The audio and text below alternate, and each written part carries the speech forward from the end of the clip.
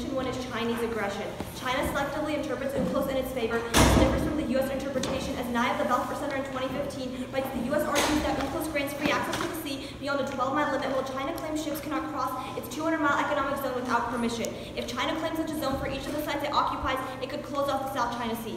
U.S. accession to UNCLOS legitimizes and intensifies those disagreements over interpretation as U.S.-Sino conflict becomes a hegemonic struggle.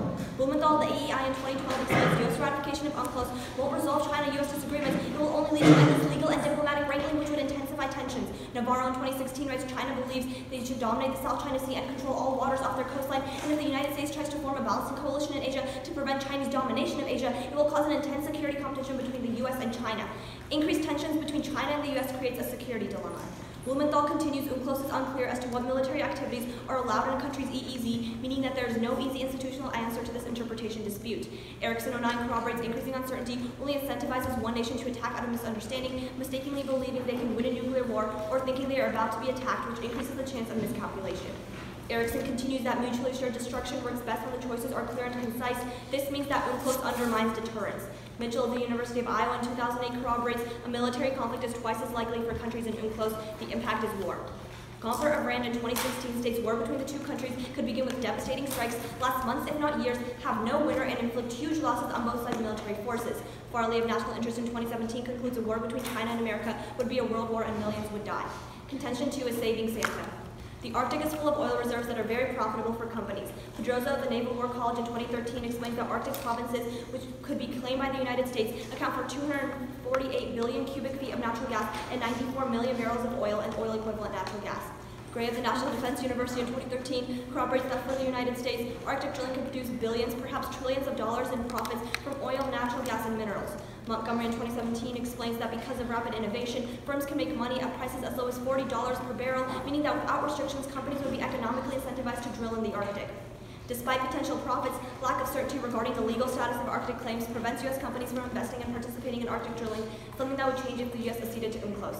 Nevitt of the NYU School of Law in 2017 explains that UNCLOS provides the legal architecture for competing continental shelf claims, and because the United States has not ratified the treaty, they cannot file claims to borders in the Arctic. Gardner of the American Security Project in 2012 writes that territorial challenges remain at ease, especially to United States interests, and without the necessary permits to drill, companies would face international legal challenges that would disrupt drilling activities and potentially cause massive investments to go to waste. This is why Gardner continues, companies won't drill in the Arctic until they are backed by the legal framework of UNCLOS, and bilateral treaties won't cut it. This also disincentivizes investment in Arctic drilling, as Gray corroborates lack of legal certainty unnecessarily clouds investment motivation, concluding no U.S. company will make the multi-billion-dollar investments required to recover these resources without the legal certainty the convention provides. The impact is emissions. Walsh of Time in 2012 writes methane and black carbon, two potent greenhouse gases, will be emitted in significant amounts of drilling in the Arctic occurs. The Wilderness Society in 2015 explains methane emissions trap heat very effectively, and the environmental impact of methane is 34 times greater than carbon dioxide. Whiteman of Nature in 2013 quantifies extra methane magnifies flooding of low-lying areas, extreme heat stress, droughts, and storms, increasing climate change impacts by 45% and amounting to 15% of the total amount of climate damage. Whiteman continues 80% of environmental damage will occur in the poor economies of Africa, Asia, and South America, regions where any disaster is devastating and recovery is much more difficult. Franchini of the IRPH in 2017 corroborates air pollution is responsible for nearly 7 million deaths every year. Carrington in 2015 concludes Arctic drilling would push the world beyond the 2-degree mark and past the point of no return for climate change, thus we negate. Oh, can you do the visual these since you kind of went off? Yeah.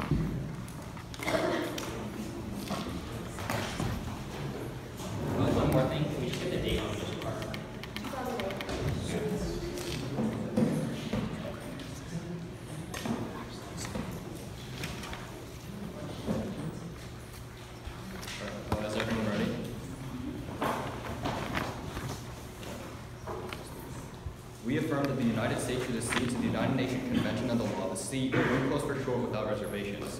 Contention 1 is the PSI. The Proliferation Security Initiative, or PSI, is a U.S.-led effort of more than 100 countries to stop the spread of weapons of mass destruction, or WMDs. PSI has a proven track record. Belcher of the CFR finds that up to 2011, the PSI was credited with more than 24 interdictions of WMD-related technology. However, the need for interdiction is ever growing. The National Institute for Public Policy explains that it is only a matter of time before proliferating states acquire WMDs. Fortunately, accession to UNCLOS strengthens the PSI by increasing multilateral cooperation. Even though more than 100 nations already participate in the PSI, the NIPP concludes that there are important countries in Africa and Asia near busy maritime straits that remain out of the PSI because of legality issues surrounding PSI interdictions under UNCLOS.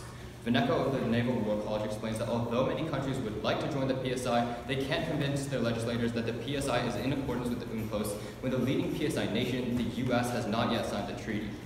Ultimately, just one-stop nuke is enough to prevent proliferation. For example, David Simon of Air University explains that after the PSI allowed the discovery of Libya's nuclear weapons program, the US was able to press Gaddafi to end his WMD program. In other words, the PSI allows the US to discover WMD programs, leading to coercive measures such as sanctions against Iran or Libya. The impact is regime entrenchment. According to Matthew Seville of Haverford College in 2013, isolationist dictators that privilege state control are more willing to begin weapons programs. Obtaining WMDs helps dictators to abuse citizens without fear of international reciprocations. Indeed, France 17 of Global Politics and Strategy explicates. Leaders espouse more anti-Western rhetoric, mismanage foreign aid, and obliterate domestic institutions in a way that make it more difficult to establish democracy. Contention 2 is strengthening UNCLOS. There are two reasons why U.S. accession would strengthen UNCLOS, and the first is legitimizing the U.S.'s interpretation. According to Azuma of the ASP, while the U.S. correctly interprets UNCLOS as a means of maintaining order at sea, China has exploited it as a means to restrict maritime freedom and expand its own interests. However, Hashkin of the Center for American Progress finds that many states are beginning to lean towards China's interpretation of UNCLOS, and that at least 1/3 of UNCLOS members are in breach of significant provisions in the law of the sea. This is because the U.S. has not acceded to UNCLOS. Toll of the NJS in 2012 explains that China has been able to paint the American interpretation as self-serving and disingenuous because while China has officially signed UNCLOS, the U.S. tries to subject other countries to its interpretation, yet refuses to sign on itself. Thus, to bring legitimacy to its interpretation of UNCLOS, Titov argues that the U.S. must accede. Preventing China's interpretation is crucial because O'Rourke of the CRS concludes in 2014 that it would set a precedent to challenge UNCLOS mechanisms worldwide. The second reason is international clout. Because the U.S. is the most powerful and influential country worldwide, joining UNCLOS would encourage other countries to see UNCLOS as more legitimate. This is confirmed by Coy Bloomberg, who explains in July that the U.S. is the linchpin of institutions such as the World Trade Organization, the United Nations, and NATO. For these two reasons, Smith 17 of the Marine Policy Journal writes that while UNCLOS is dangerously close to deterioration, U.S. accession would bring legitimacy back to the agreement. This is important because Gate 17 of the University of Chicago writes that without the shared framework of UNCLOS, countries would turn towards their military to solve disputes. Indeed, Mitchell at the University of Iowa finds that UNCLOS reduces new maritime conflicts by 5 times. Thus, we affirm.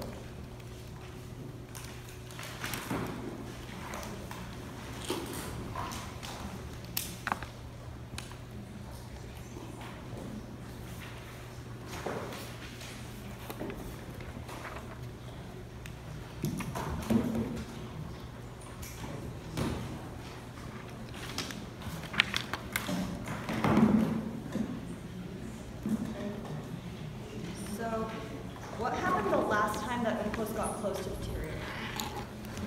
It's been deteriorating for a very long time. I'd say right now it's getting a lot worse. Okay, so what happened because the first draft was started in 1950s, right? So what happened since then when it got close to deteriorating? So right now, as our applicant evidence case indicates, 1/3 of countries that are in UNCLOS are violating some kind of. Right, that's not what I'm saying. So empirically, when UNCLOS gets close to deteriorating, as you're saying, they just renegotiate a new one that's gonna work better. All right, so let's say So like, first of all, what is the probability that there's going to be a new high, because that's what happened like 3 times in the past. No, wait, first of all, you need to show me the evidence that specifically because countries were not following the redrafted advice, I would say. Secondly, the circumstances are very specific right now, right? Because China is pushing towards its own interpretation. I would say instead of revising a new UNCLOS, what China wants to do is completely change UNCLOS to benefit itself. I'd say that's not a really good reinterpretation of UNCLOS, but can I ask you a question? The US can be part of negotiations, sure. But the United States is not in UNCLOS. Right, in 1994 they were not part of UNCLOS, but they still negotiated. Right. Yeah. Can I ask you a question? So let's talk about your first contention, right? So you say that mutually assured destruction only happens when choices are clear and concise. So why does the U.S. acceding to UNCLOS make these choices of whether to go to war or not less clear and less concise? Right. So basically what happens when the United States accedes is they try to check back on China's hegemony with legitimacy and multilateralism. This is a bad thing because China's just going to feel even more threatened by the United States' actions in the South China Sea, because right now they just have these peaceful operations going on. However, when the U.S. is trying to push back on China, China cannot interpret what the United States actions in the South China Sea mean, which is why the United States actions get complicated for China and why they yeah, but the problem is your impact is war, right? Or some kind of conflict. Why does China's interpretation of how the U.S.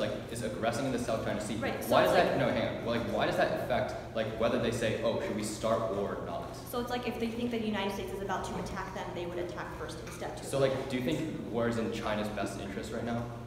No, but avoiding a war with the United States would definitely be in their best interest. They're so not just gonna if they view the United States' actions as threatening, they're not just gonna wait until the United States strikes them first. They're gonna strike instead. But is war in China's best interest?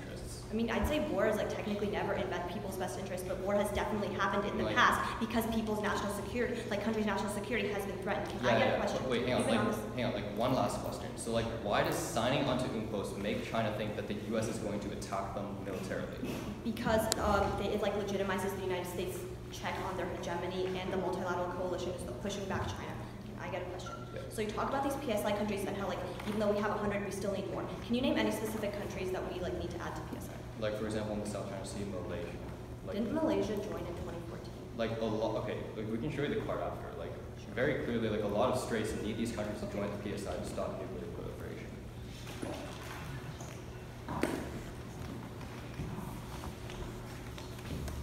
We're going to take a running clock out first.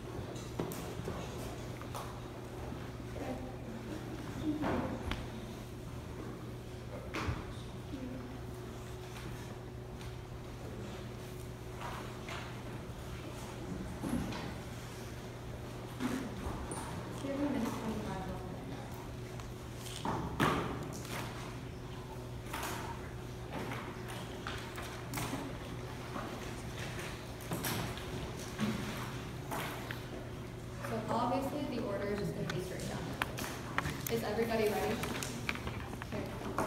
Start off on their first contention about PSI, a couple of problems. The first is that is entirely non-unique. First, because all UN countries already have the ability to and are required to enact laws and measures to stop the transfer of nuclear weapons. That means that under the UN, which all the countries and the United States are already acceded to, they already would have to conduct all of the stuff that they talk about with PSI. And the implication here is that their warrant isn't true because they already have international legal backing so that they can actually get like their domestic law to like follow it. But then we would also say like you can delink it again because PSI is already legal under the United Nations Security Council resolutions and the right to self-defense, which means like again they already have the international backing in order to actually like join PSI, and they can't actually give you. And like third, we would say they don't actually give you any examples of which countries are crucial to joining PSI to make PSI efforts successful, which means that like they don't actually have any bright line or uniqueness here as to what countries would join if the United States did and what these countries would actually contribute to PSI. The only example they give is Malaysia,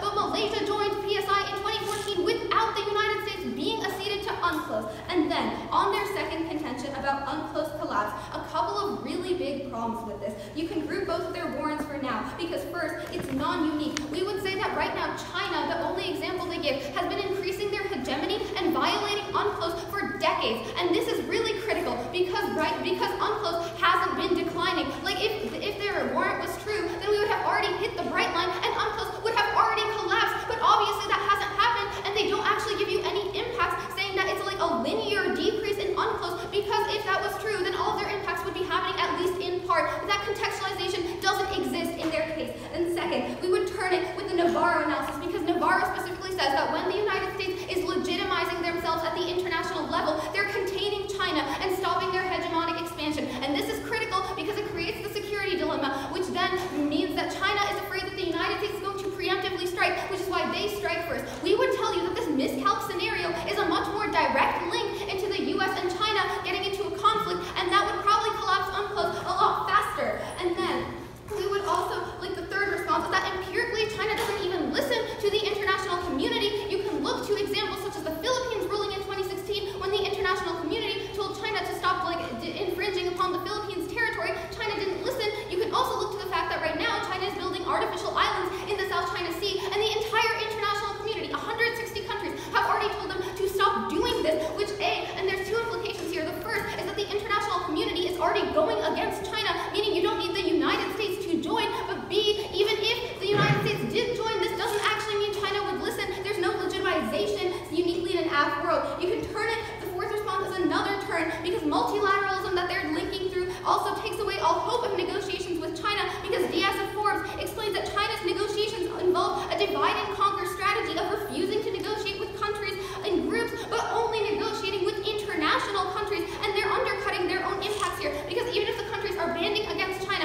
and trying to tell China to like stop violating UNCLOS, they have a lot less success, specifically in an app world where multilateralism happens. But then, on their internal link with their Smith evidence, we would tell you it's definitely not true, because in the past, when UNCLOS has started deteriorating, for example, in 1982, in 1994, and in the 1950s, what hasn't happened is a collapse, but what has happened is that it's been renegotiated, and this is really critical, because in 1994, the United States actually helped renegotiate UNCLOS without signing onto it, which means that they can legitimize without joining it, so you don't need to affirm and risk all of the harms in order to actually legitimize UNCLOS. But then, on their impact level, first of all, there's literally no terminalization on what turning to military conflict means. We don't know that this will A, actually cause war, or B, what these wars would even look like and how many people they'd affect.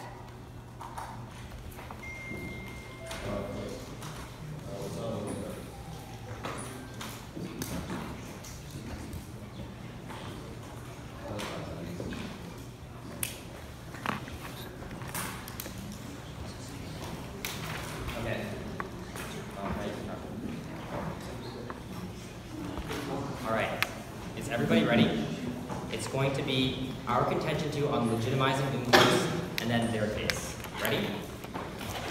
Starting now. The first thing that she says in response to our contention to is that China is going to expand in either role. That's true. I'm not saying we're going to solve China. We are talking about legitimizing UNCLOS to the 164 other countries that are inside of UNCLOS. Second of all, she said that China is going to get really mad if the United States gets legitimized, and then China is going to declare war. Yes, UNCLOS is going to lead to legitimacy, and if the United States was really, really aggressive, there would be war. But these two things are very, very far apart. UNCLOS is not going to lead to war. Third of all, she says that that 160 countries disagree with China's interpretation. So, even if countries disagree with China's interpretation, that is not our argument. Our argument is that China is setting the precedent that you can violate UNCLOS with zero repercussions, so even if those countries disagree with China's repercussions, they still see that they can violate in other ways. Then they say that China's been able to do a divide and conquer strategy. But this has nothing to do with the legitimacy of UNCLOS. We are saying the United States increases the legitimacy of UNCLOS. And lastly, she says that they just renegotiate UNCLOS. Two responses here. First of all, in 1958, we renegotiated UNCLOS not because it was collapsing. They read you no evidence. The reason why we renegotiated is because we thought we wanted another treaty. But then second of all, the geopolitical circumstances are a lot different. In 1958, the United States was considered the leader of a liberal world order. The difference now is that China is now hedging against us. They're expanding their economic power, and we tell you with the hatchet evidence that China is looking very, very legitimate. The reason why our second contention, which I fully frontline, outweighs their entire case is because if there is no UNCLS, which we tell you is deteriorating in status quo, then there is no legal framework in the Arctic. There is no one that can actually solve back for these Arctic drilling. So if there's no legal framework, everyone is going to be rushing to the Arctic, which means drilling is going to happen in either world. In their world, in fact, it gets a lot worse. Let's go to their contention one on China. The first thing that they tell you is that there's going to be endless legal wrangling. Actually, the United States and China are already doing endless legal wrangling outside of UNCLOS. They don't tell you why UNCLOS is specifically bad. But then second of all, UNCLOS is the only way to stop this endless legal wrangling. The reason why is because tribunals essentially rule in UNCLOS and they say you are right and they are wrong. The reason why this is important is the only way to determine who is right and who is wrong is to have this tribunal, but we can't have this tribunal if the United States is not part of UNCLOS. Then they say there's no easy answer. The thing is, the East Asian Forum finds the vast majority of countries say, like 100 countries out of 165, say that the United States is correct. So if there's ultimately comes to the ruling and the judges come from different countries, they're going to rule for the United States. Lastly, there's no chance that there's going to be a war. The Mitchell evidence comes from 2008, but Mitchell came out in 2015 and made a new study, and she actually found that UNCLOS decreases conflicts by 5 times. The reason why is because it creates a shared legal framework.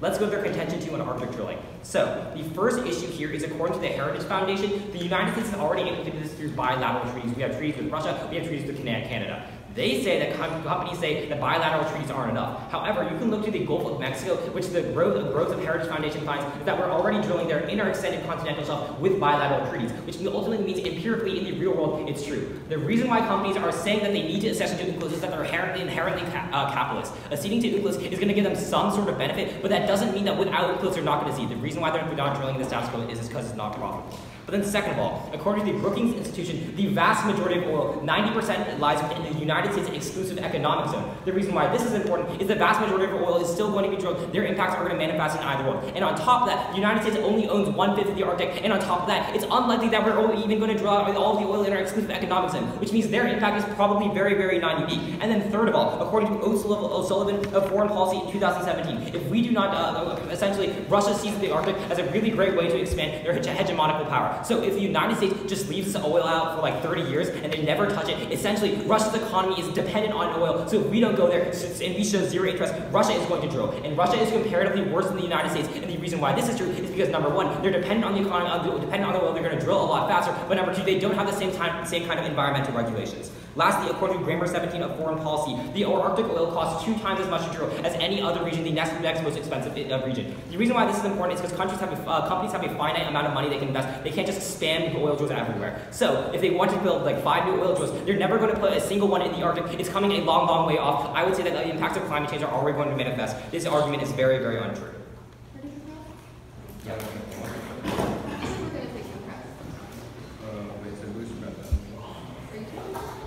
We're not taking that.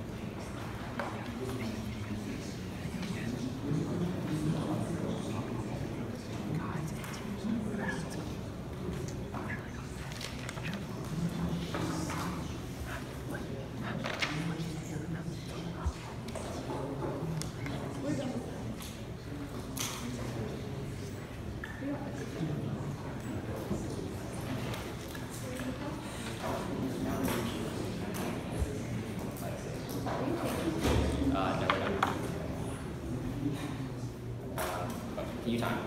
Yeah. Right.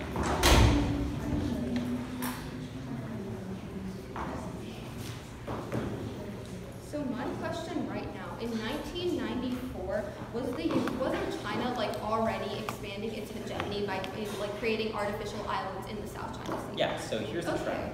So if they were doing that, then isn't the geopolitical condition in 1994 essentially the same as it is now, because China's still expanding their hegemony? But if the US was already still able to renegotiate the treaty, why do any of your 1958 responses even apply here? So here's the reason. First of all, in 1994, China still wasn't as good at challenging our hegemony in the South China Sea as they are today. So that is how they're just able to legitimize their power. But then second of all, the first year that China violates UNCLOS and no one is following China's precedent of following UNCLOS does not mean that UNCLOS is going to collapse. Our argument is after 30 years of violating UNCLOS, other countries are seeing that China is able to violate UNCLOS and they're going to violate UNCLOS. The reason why United States accession stalls is not because we stopped China. It is because China right now is able to paint the United States as an imperialist power, which we don't respond to, and because we're basically telling China to stop and we're outside of UNCLOS. So if we accede to UNCLOS, other countries are able to look at our interpretation as more valid because we aren't signed Do you up. have a question? Yeah, sure. So let's talk about your contention one on endless legal wrangling. Sure. So can you just make clear to me what is going to happen? What is the difference in UNCLOS that makes it so that war is going to be so likely? I mean, you really mishandle it. You say that it's just legal wrangling. That's not necessarily what it is. We say that when the United States joins UNCLOS, they're legitimized, which is why other countries would start following them multilaterally. But the Navarro evidence is extremely explicit. It says that when this happens, China gets the symbol that the United States is trying to contain them in the South China Sea. And because all China cares about is expanding their hegemony, like you yourself say, this is what causes them to lash out, which is how we link into the mishelp scenario from happening. Wait, here's the issue, right? So first of all, this concedes our second contention because it says there's an increasing legitimacy. No, we just say China doesn't listen. Just because No. you're increasing I give you your minute. So what I'm saying is that the United States, you just told me that it increases the United States legitimacy for our interpretation. So I would say that it concedes our link.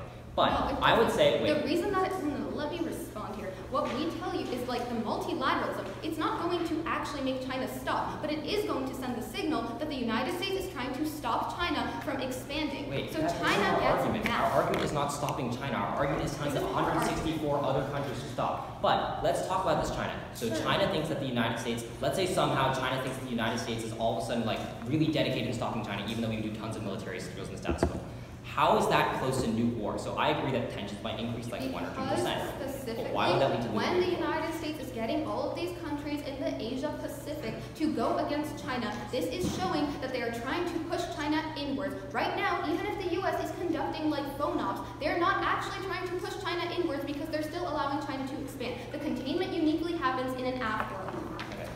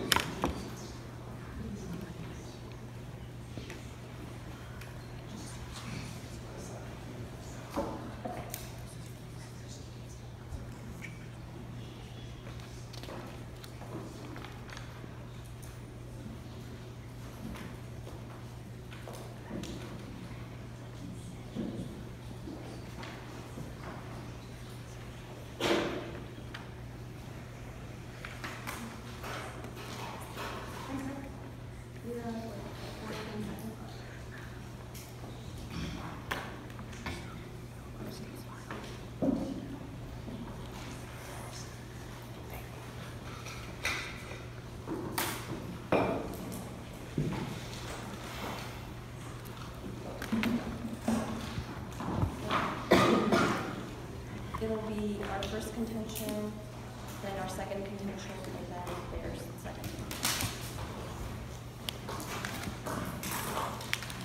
Everyone ready?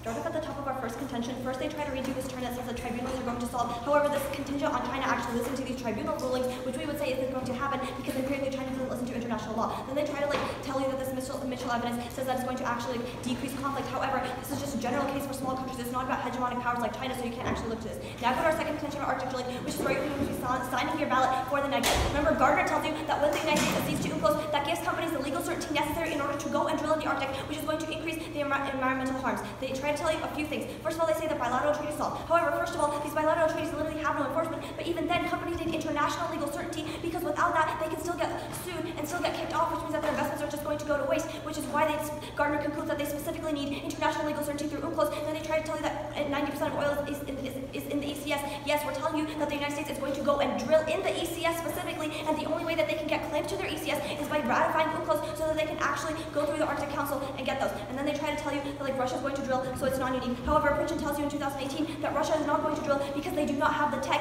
and sanctions mean that they're not going to have the tech, which means that their impacts are never going to happen here. And then they try to tell you that Arctic oil is going to cost a lot to drill. However, Henderson tells you that within the next 12 months, oil prices are going to reach $200 a barrel, which means that it's going to be profitable. And Montgomery from Case tells you that oil prices only need to be $40 a barrel in order to be profitable, which means that companies are going to drill. That's why Gray terminalizes that there's trillions of dollars of profit in the Arctic, and that's why Whiteman tells you there's going to be a 45% increase in the impacts of climate change in their world. We're outweighing here for a few reasons. First, on scope, because when Carrington says that we're going to push the world past the point of no return when drilling happens, this means that we're killing billions of people over multiple generations in their world. That we're outweighing there. But then go to their case. Remember, first of all, that they that in the past, when UNCLOS has been deteriorating, they just renegotiated. They tried to cite this 1958 case. However, remember in 1994, the United States literally renegotiated it, and they weren't even part of UNCLOS. They still got their, but even then, there's absolutely no break. China has not been listening to UNCLOS for a very long time. Their impacts haven't happened. They're not going to happen.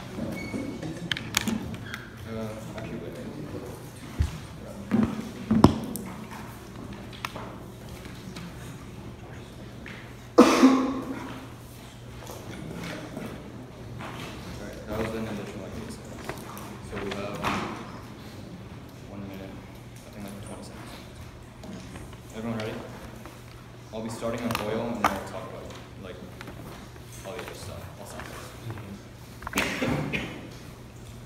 Everyone good? Okay. Let's start off with oil. They severely mishandled the second response to Josh was in the rebuttal from the Brookings Institution. They try to frame it as the ECS, which is the Extended Continental Shelf. What's really important is the Brookings evidence is talking about the Extended Exclusive Economic Zone. This is really important because in the status quo, without ratifying UNCLOS, the U.S. had actually claims to the EEZ. That means that they should be drilling right now. There's only 10% of the oil in the ECS, which they do not have claims for. That takes out all their offense because there's absolutely no incentive for U.S. oil companies to go into the Arctic to drill 10% of the oil they have in the Arctic that is not in their EEZ. But now, secondly, you can also turn it from the Oslo evidence, which is Josh's third response. They say that, he says that basically Russia will take over if the U.S. doesn't go in right now, that Russia is a lot worse at drilling because they have a lot less environmental regulations. That overall actually makes their impacts even worse. But now let's go into our second contention about strengthening UNCLOS. We need to clear this up, right? Because they're trying to paint this as like solving for China. But we are talking about solving for the 1/3 of countries that are actually in breach of the provisions of the UNCLOS. That comes from hashing it on our first warrant. This is really important because at the end of the day, nobody is going to completely solve for China's aggression. But what we do is we have a risk of solvency for actually legitimizing the U.S.'s interpretation of UNCLOS, which takes away China's power in the South China Sea. This comes from Detol, who says that basically right now, because the U.S. is not signed on to UNCLOS, China can paint the U.S. as a really hypocritical nation because they aren't signed on. However, once the U.S. does sign on, that signals to the other nations that, hey, U.S.'s interpretation is correct because we have signed on. This is really important for a few reasons. first we prerequisite their oil response. Because I would say at the end of the day, there's no legal framework for the law, there's no legal framework for the seas. That means that any company, any nation could go into the Arctic and drill. That's really bad because that makes all of their impacts even worse. But second of all, at the bottom of our case from Mitchell, UNCLOS reduces maritime conflicts by 5 times. That's really important because that impacts you even more scope than they do, because we are solving for conflict on the maritime seas. That's really important because we solve for conflicts.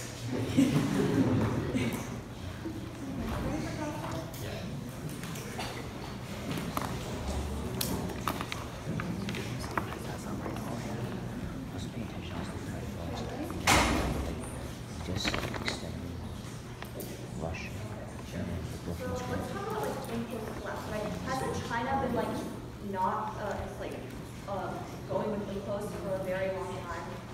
Have they been violating it for a while? You're really misinterpreting what we're saying here, right? So what we're saying is that if we're on the brink of collapse right now, and China has been violating it for literally 3 decades, then shouldn't at least some of the territorial disputes that you're talking about, shouldn't we already be seeing that? Yeah. The problem you're saying is there's literally no contextualization. Yeah, we have evidence that says 1/3 of UNCLOS countries are in That's major not what I'm violations. saying. No, I'm talking about your impact, right? Because you say that UNCLOS is deteriorating right now. But if China, if that deterioration has been going on for 30 years, why haven't any of your impacts been manifested? We're not Other countries are now we're not impacting to nuclear war, right? No, We're saying that these maritime conflicts Exactly. will occur if there's no legal framework. We're not talking about an impact to nuclear war. Your impact is about territorial disputes. So how many territorial disputes have actually happened within the time frame that China has been violating UNCLOS? Because your impacts don't exist right now. They There should are be plenty of limited. territorial disputes here now. For example, in the South China Sea, there Yeah, are a ton with of China. territorial But disputes. what about other countries? Brazil is that now. are We can give you evidence though.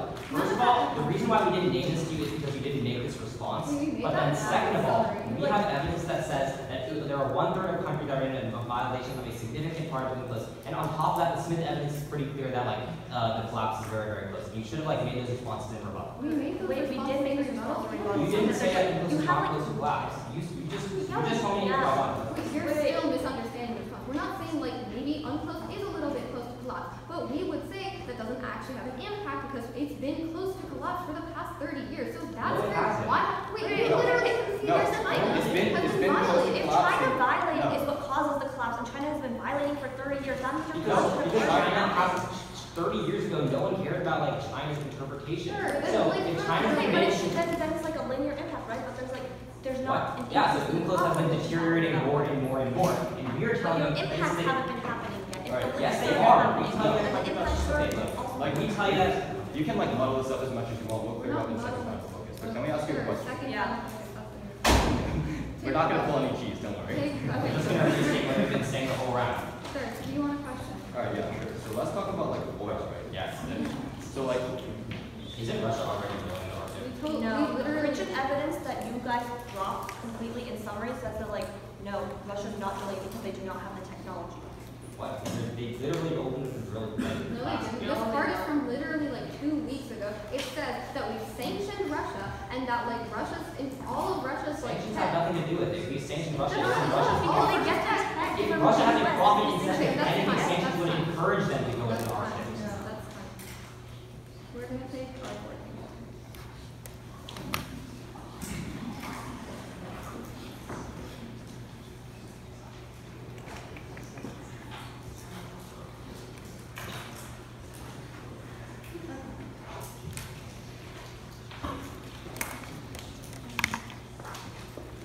The order is going to be drilling and then unclosed collapse. Actually, I'm going to drink some water first.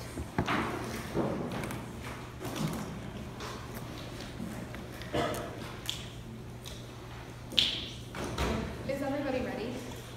Great, I'll begin.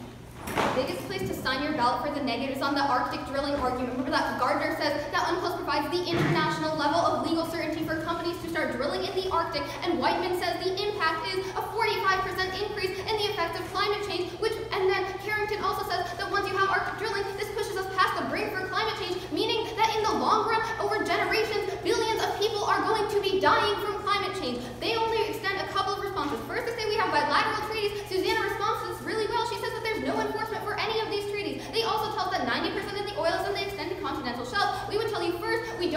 we don't have the claim in the status quo. You still need unclosed, but then also right now the Gardner says that the companies have specifically said that they need unclosed legal certainty because they know that if they don't have it, then the other countries would have a competing claim and sue them, and then they might get kicked out, which is why they can't make the investments unless they have the legal certainty. They also tell us that Russia's drilling, but they're non-responsive to the Pridgen analysis, which says that because we've sanctioned Russia, that means that Russia does not have the technology right now to actually drill in the Arctic, and they've halted all of their operations. Then they say that, and then we outweigh for a couple of reasons. The first is on scope, because Carrington tells you that once we have Arctic drilling, you push us past the brink for climate change, which means billions of people are going to die in the long run over generations. But second, we outweigh on probability, because there's no actual bright line to unclosed collapse happening. It hasn't happened in the past, even though the violations have been going on for decades, but drilling happens right now, and this is 100% certain. But then third, we outweigh on time frame, because collapse might take decades because they have no bright line. But we would tell you that the drilling impacts, once they happen, push us past the brink, which means people are going to be dying immediately when you affirm. But then on unclosed collapse, they don't extend an impact. In summary, you can drop that contention right there. But also, we would tell you in the past, in 1994, the US renegotiated unclosed without being a part of it, but then also China hasn't been listening to unclosed for decades, meaning that if the deterioration has actually been happening, we should already be seeing some of their impacts happening, but we haven't, meaning that it's not a linear impact and there's no bright line. You always vote nay.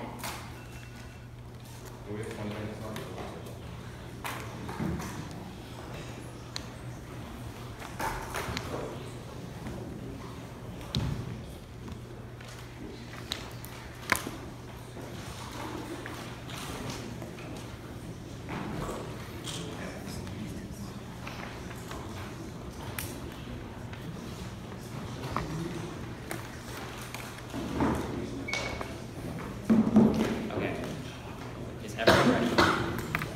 Starting on drilling and then going back to our case.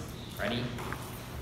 Starting on drilling, they keep on saying our evidence is about the extended continental shelf, but we are telling you it's the exclusive economic zone. The reason why this is important is because UNCLOS states we already have legal access to our exclusive economic zone, even as a non-party. 90% of it is there. But on top of that, we tell you that it's unlikely that we're even going to take out all of that oil. The reason why this is important is it's essentially a terminal defense. We are going to get that oil in either world when it's profitable, which means that they have no offense in this round. Even if we solve one maritime conflict extra, we are going to be winning this round. Let's go to our case. They extend a couple of responses. So, first in terms of weighing, they say there's no bright line into when it's going to happen, and they also say there's like a time frame argument that it's going to be like we don't know when it's going to collapse. We tell you it is on the brink of collapse after 30 years of Chinese aggression. Second of all, they say that they're just going to renegotiate. No, they're not going to renegotiate for two reasons. First of all, we were able to renegotiate in 1994 because UNCLOS wasn't collapsing. We just thought we wanted a new one, so all these countries came together and said we want a new one. They don't even read you a single piece of evidence that those ones were collapsing. But then second of all, the fundamental difference today is that there is China in the equation, and China has been able to delegitimize the United States interpretation of maritime law. We tell you that 1/3 of countries are now violating, and countries and more are buying into China's interpretation.